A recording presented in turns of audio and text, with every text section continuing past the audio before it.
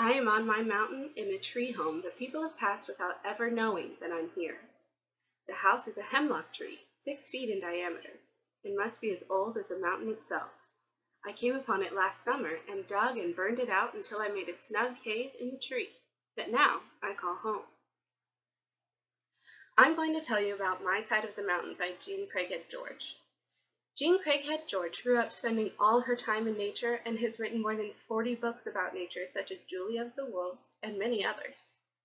My Side of the Mountain is about a 12-year-old boy named Sam Gribley who runs away from his parents' apartment in New York to live in the mountains and fend for himself.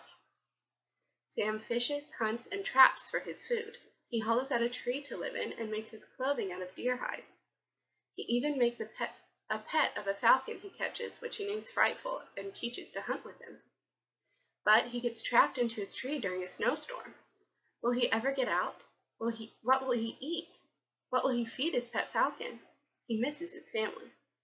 To find out more about how Sam survived in the wilderness and if he ever made it home, read My Side of the Mountain by Jean Craighead George.